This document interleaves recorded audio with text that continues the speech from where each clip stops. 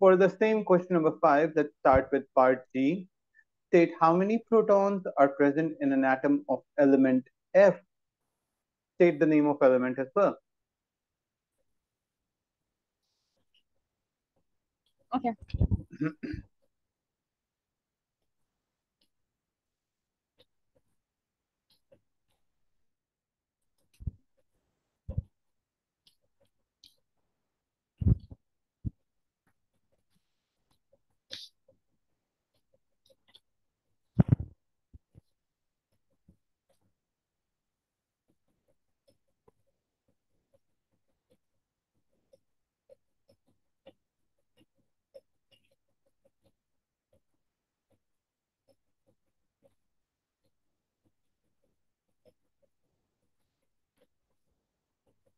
Okay. I'm done. So your answer is, So the number of protons are 82. and what exactly did you do to get that answer? I just plus the values. Good, great. Moving on. And the state of an element is lead. Lead. Great. Yeah. Okay. So last part H, element G has one more electron than element B. Okay. So draw a diagram to show how the electrons are arranged in an atom of G. Oh, okay, okay. 1 sec.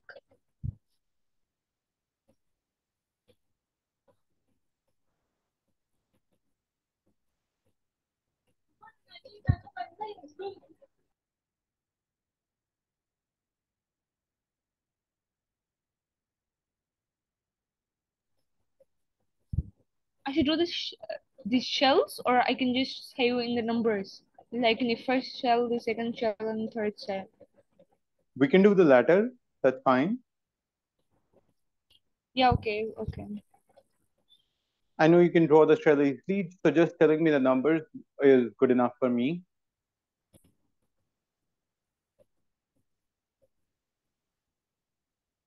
So shall we start? How many there are in first shell? 1 second. NG has one.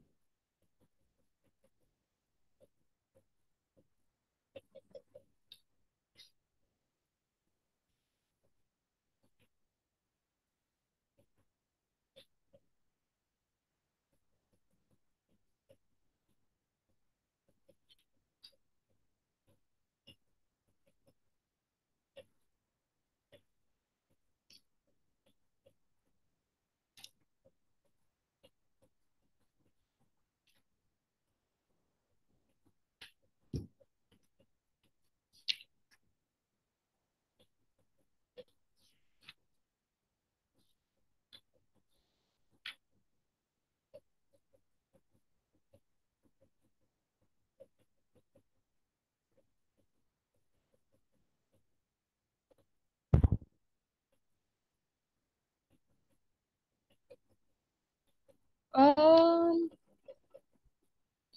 not getting this one. So let's go with this one. This is the configuration for B. All right.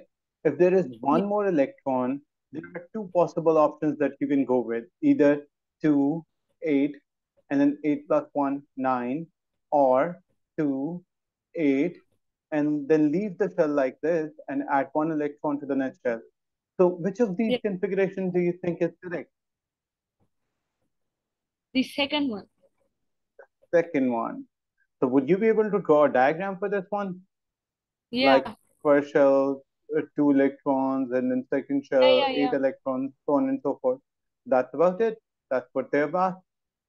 So they told you that this is the configuration for G, And then you Yeah. have to draw G like this, so on and so forth with the third shell and the fourth shell. There you go. If you didn't draw it like this, you're correct. Good enough. Yeah. All Okay. right. Moving on. Let's see.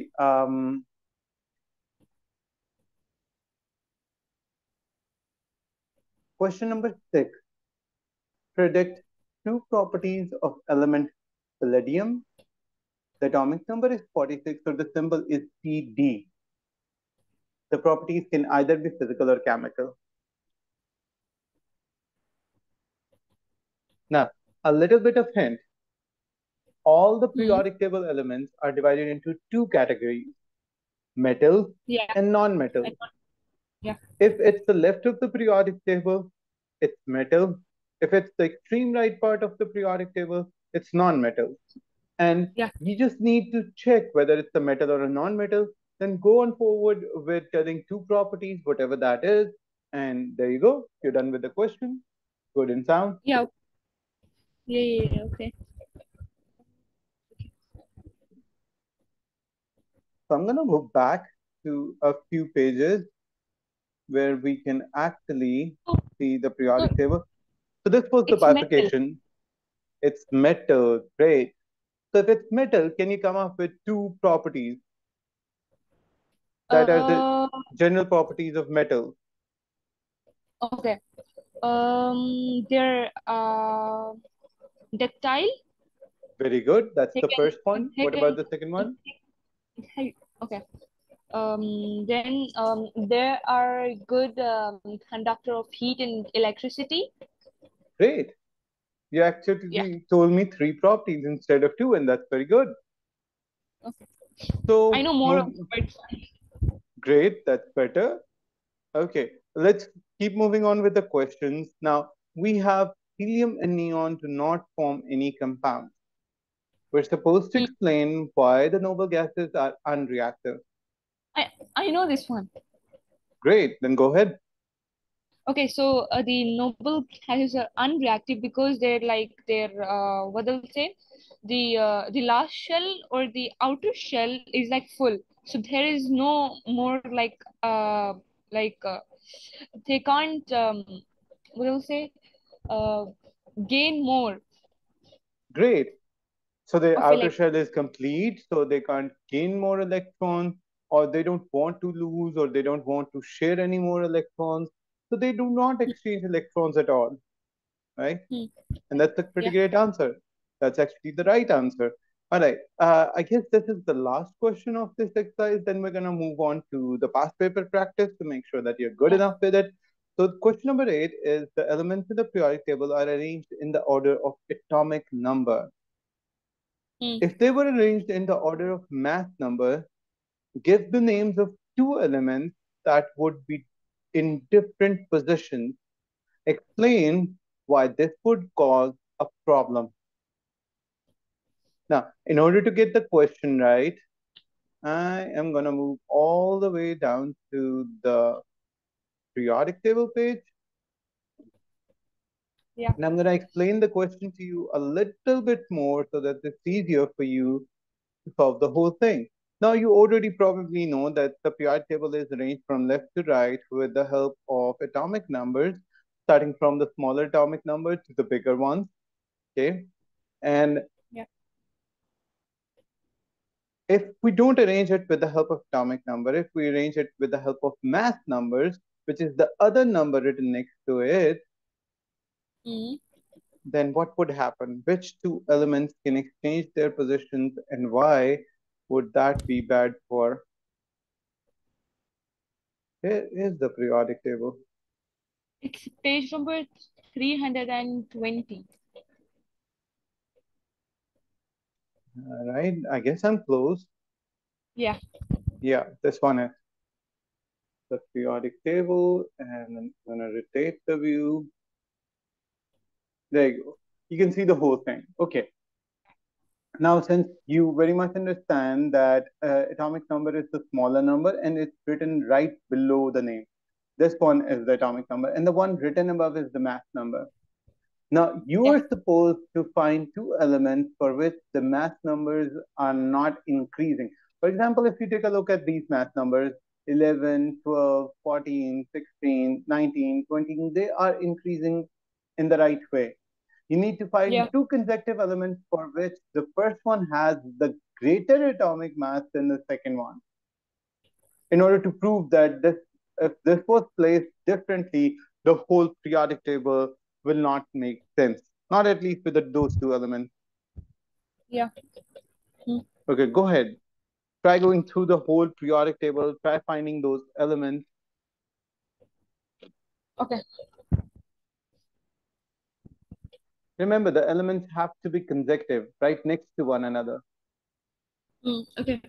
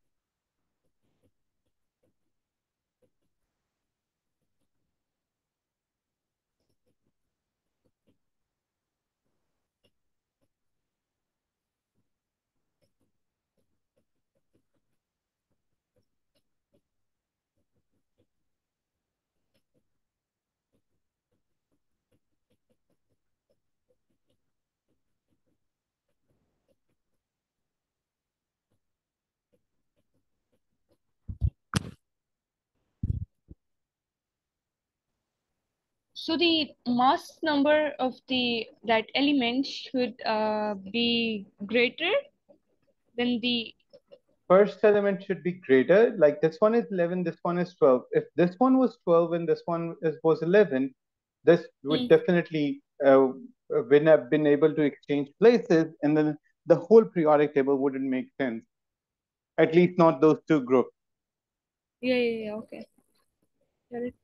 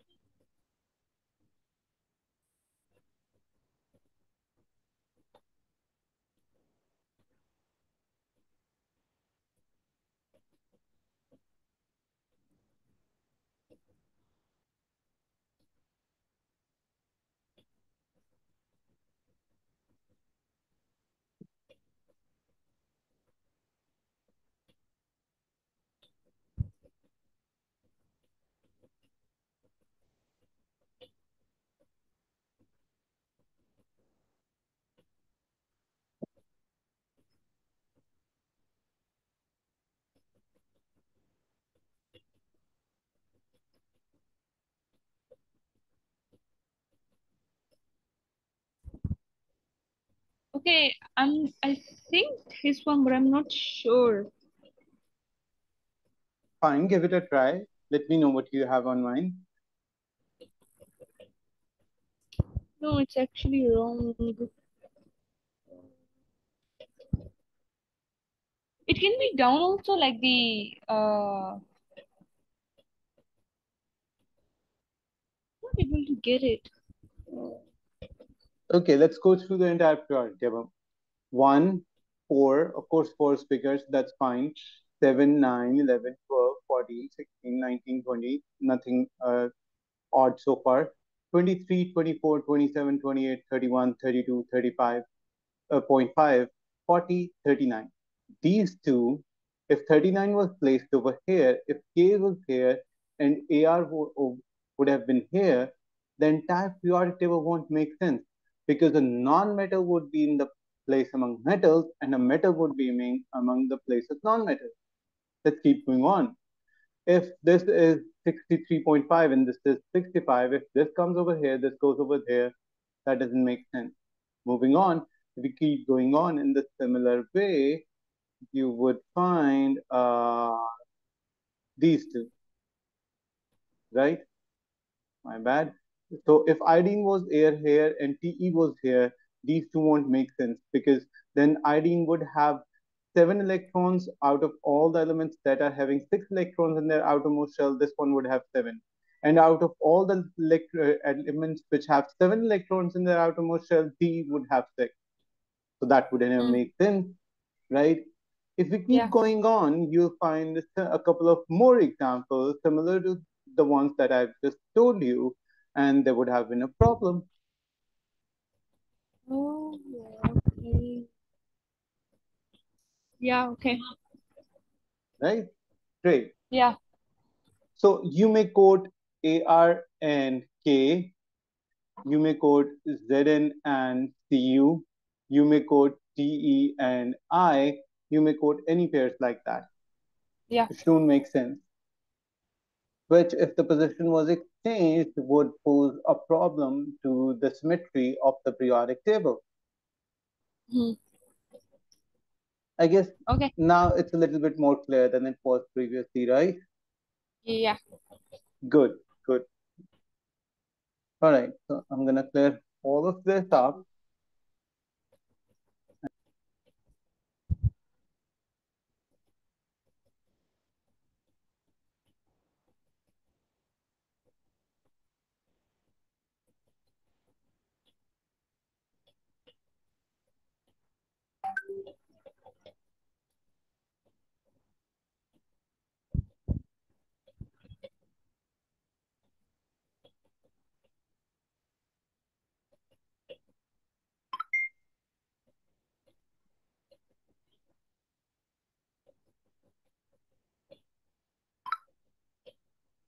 Sorry about that. The whole book has been inverted.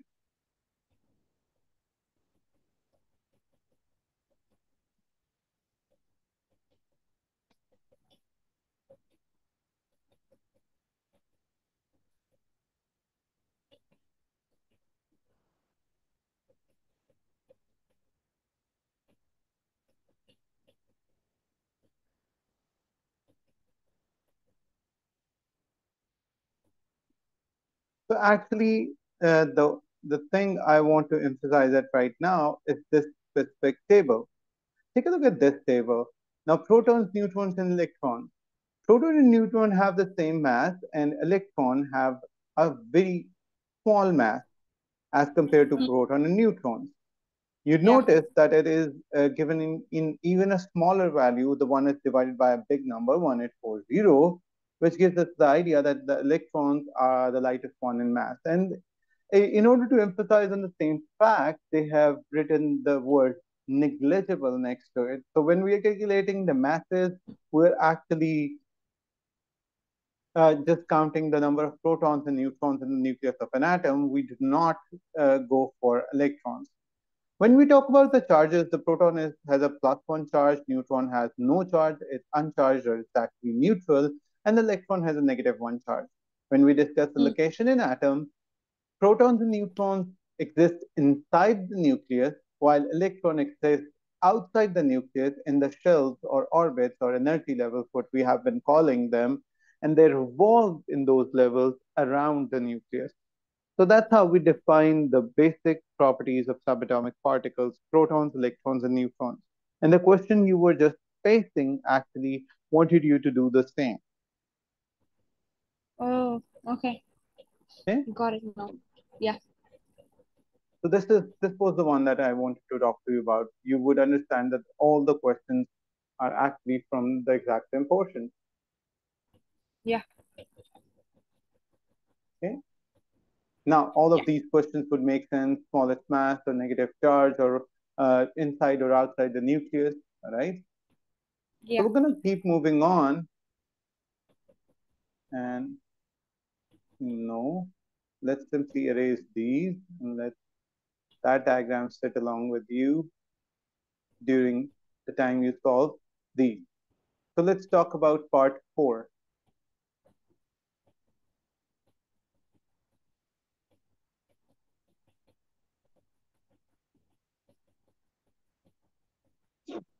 Part four, right?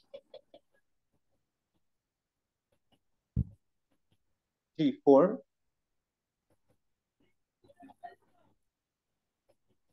Okay. Atoms are equal number of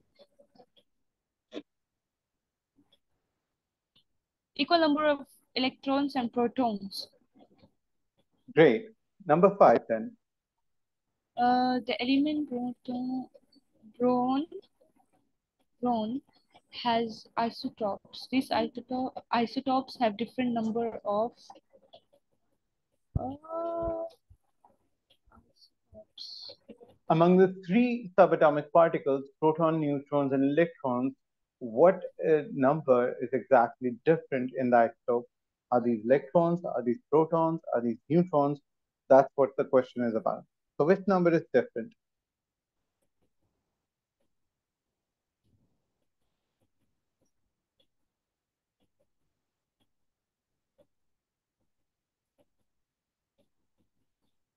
It's on neutrons. Neutrons. Great. It's neutrons. The number of neutrons is different for different isotopes. That's good. All right. I'm going to zoom out a little. Now you don't need this diagram. Let's start with question number 2. They have Okay. shown the group numbers on the top. They have shown certain set of elements, and they want you to just consider these elements as answers to the question. And the questions can also be general. Okay, so starting with part A, complete the following sentence. Go ahead. The element in the periodic table are arranged in the order of they're arranged in the order of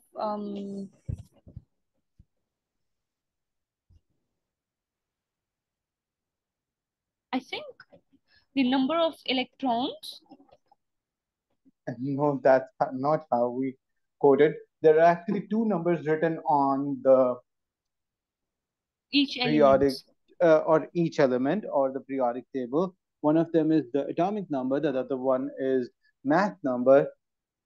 Now, which one among these is used to arrange the order of periodic table for elements in the periodic table? Is that the atomic number or is that the mass number? We have discussed this real recently as the last question of the end of chapter exercise when we were doing it from the book.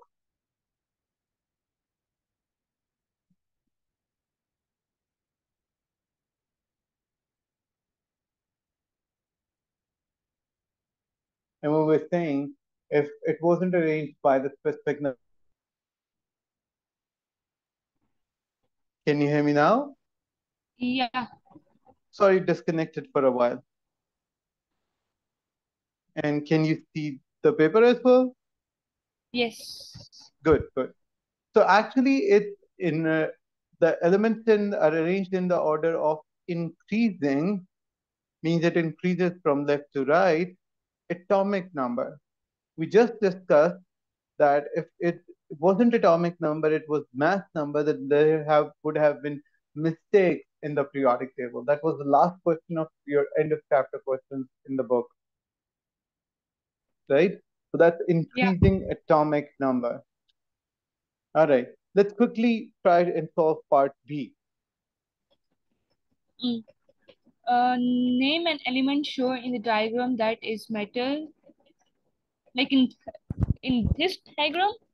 Right? The one given on the top. Oh yeah. Okay. Um. It it can be potassium. Great. What about the second part? Uh. A halogen. Means a member of group 7. Oh. Okay. Group 7. It can be bromine. Great. So anything among the metal would have worked, whether you would have answered as sodium or potassium, both can be the correct answer. And any Mm. among fluorine, chlorine, and bromine can be the correct answer for the second part, right? Yeah. So since you Yeah. chose bromine, you were correct. Since you chose potassium, you were correct with both parts, Mm. irrespective of the order, right? Now Yes. I'm going to clear all of it.